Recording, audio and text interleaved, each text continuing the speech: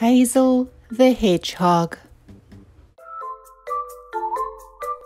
One bright sunny day, a group of farm animals were playing in their field. Suddenly, Hazel the hedgehog appeared from the hedgerow. "Hello, everyone," she said. "May I play too?" But the other animals didn't want Hazel to play with them. "No way! You're too spiky. We'll prick ourselves," they said.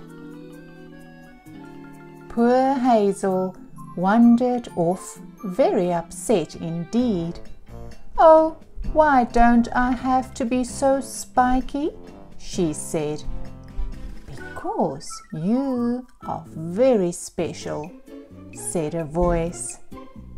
"Who said that?" asked Hazel, looking around.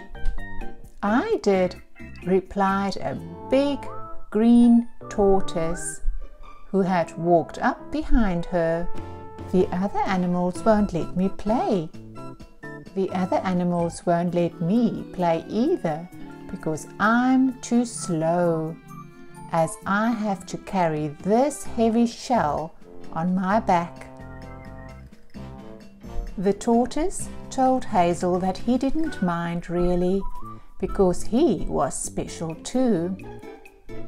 Without his shell and Hazel's spikes, they would not be protected. Hazel understood and was very pleased that she had found such a nice friend.